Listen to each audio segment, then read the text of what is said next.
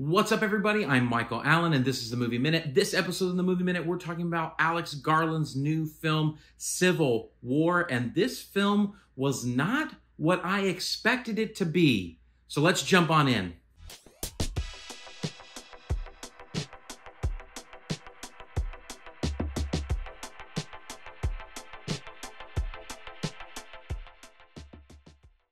I think that a lot of people right now in America were expecting this film to be kind of this cautionary tale of the future, which the film was not that in its entirety.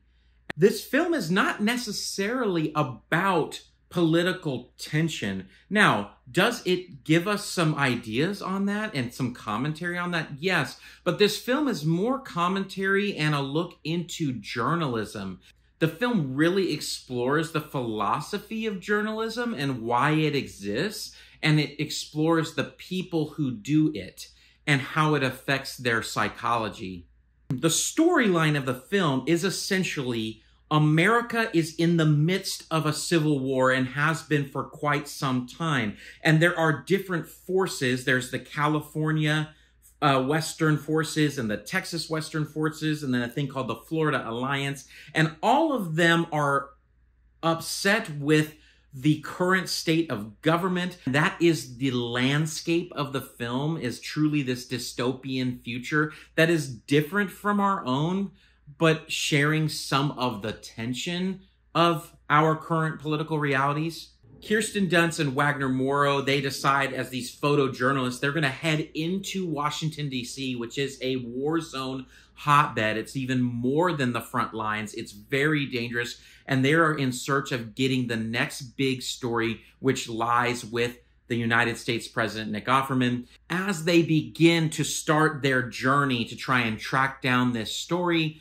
Cailee Spaeny's character comes in as a newbie photojournalist who wants to be just like Kirsten Dunst's character, Lee. She wants to learn from her. Lee's her idol, and she kind of positions herself to go on this journey with them. And then we progress into the horrors that America has become. And that is the essential of the story without spoiling anything. So let's jump in and talk about what I liked.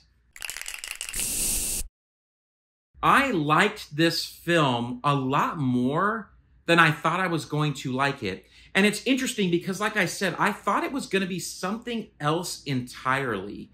And so the film is very, very well made. Alex Garland does a good job directing this film.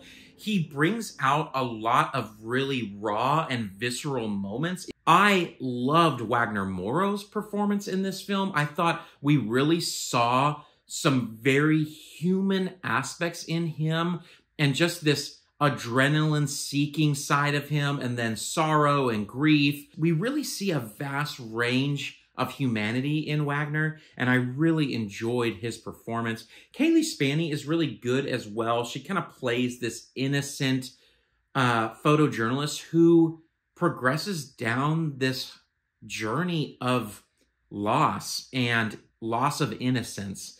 I really enjoyed also the cinematography. Alex Garland is teaming up once again with his cinematographer, Rob Hardy, who did Ex Machina and he did Men, and he's partnered with Garland a lot. And so he really captured this dystopian future, as well as bringing us into the wartime cinematography. It felt very unsettling, and I mean, that's what you're going for in this, is it felt like you were in a documentary a lot of the time, but just with really gorgeous light and really well-designed scenes in terms of how the camera moved and just lens choice. It really felt visceral. That word absolutely encapsulates this film.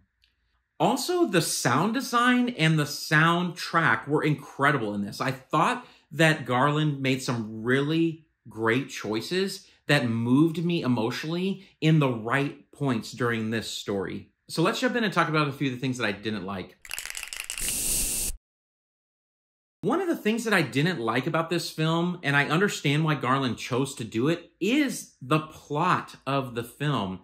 We don't get a lot of details in this film. You don't understand why a lot of things are happening, and it's a purposeful choice, and I just didn't agree with it. I think that you still could have had more details and more plot in this film to help us understand what all is going on and maybe some character motivations. There's very little overall landscape motivation. You're kind of just plopped into this, which feels like wartime, right? You're like thrust into a chaotic situation. But I would have liked to know a little bit more. I also thought that the pacing in the middle of the film is odd. And it could be editing as well. And there was just a few scenes that could have come out. There's definitely some scenes that I felt bogged down the movie that did not lean into this idea of exploring the psychology of journalism. And because of that pacing issue, the editing then added to that. There was just some weird edits in this film. And then the build to the end into Act 3 just felt a little bit weird. There were some weird jumps that just didn't emotionally connect with me. And I think he was losing the audience towards the end of the film. And so that kind of threw me off a little bit. So let's talk about ratings and badge. From an entertainment, education, intrigue standpoint, this film is very much intriguing and engrossing. I wanted to know what was going to happen. I'd absolutely give it an 8 out of 10. From a critic standpoint, the film is very well directed and it's also very well designed and shot. And so I'd give it an 8 out of 10 as well. So average 8 out of 10 for me from Civil War.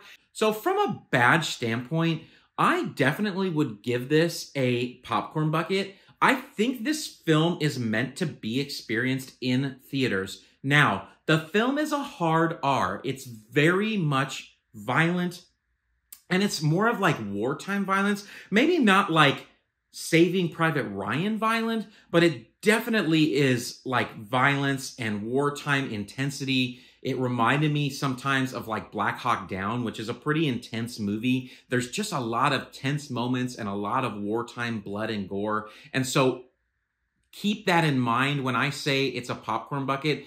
It's a rated R film, wartime cinematography, wartime thematic elements. I definitely think it's an incredible film to start conversation, especially around journalism, because it really focused on this idea of the golden age of journalism, where journalists were really, truly unbiased in a situation. We've lost a lot of journalistic integrity over the years, and this film explores that old school unbiased journalism and what that really means and how that affects the journalist. If you like this episode, hit that like button, subscribe. Would love to have you on this movie journey with me. And until next time, everybody, peace out.